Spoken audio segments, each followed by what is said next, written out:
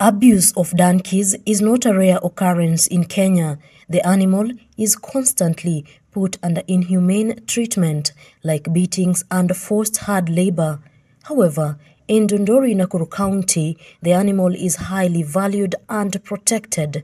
Today, the donkey was celebrated for its contribution towards reforestation in these forests. Wakati tunaingia huko msituni, kwa sababu magari hayawezi kuingia huko msituni, tunaenda kupanda, huwa tunatumia punda kwenda kupanda hizi miti. Na wakati hiyo miti inafika wakati wa pruning, tunaenda pale, tunafanya hiyo pruning, tunatoa zile kuni.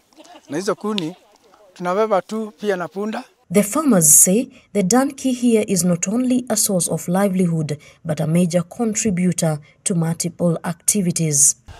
Kama vile unaona huyu punda wetu hana vidoda kama vile unaweza kuta punda wengine. Tumemtunza vizuri na hawezi kuwa na vidoda kwa maana yeye ndiye anatusaidia. Farmers and stakeholders in the animal protection and environment sector marked International Day of Forests by planting more trees at the Dondori forest where donkeys were actively involved. Dr. Raphael Kenoti, a director at Brook East Africa, an organization that focuses in animal protection, says that donkeys have immensely contributed to the rehabilitation of Dondori forest, which has been deteriorating. Ukiangalia msitu kama huu wa Dondori, kwingi umeharibika.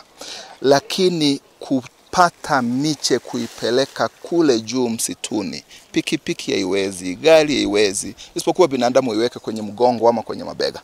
Lakini ukiwa na mnyama kazi kama punda, anaweza kupenya popote au uhitaji barabara yoyote. Na kwa hivyo huyu mnyama tunaweza kusema kwamba pia tuna celebrate. On his part, Dr. Benson Kibore, the Director Farming Systems Kenya, says they have embarked on a training program for donkey farmers on protecting the donkey.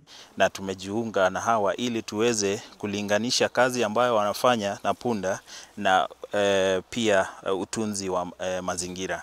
So hapa tumeweza kusaidiana na wale wamiliki wa punda ili tuweze na ya kwanza kuona kwamba punda aweze kutunzwa, namba ya kwanza, na pia ya pili ni kwamba waweze kutunza misitu. This comes as President William Ruto's campaign on planting 15 billion trees by the year 2030 continues to take precedence in Kenya. Mombi Wambogo, K24 TV, Nakuru County.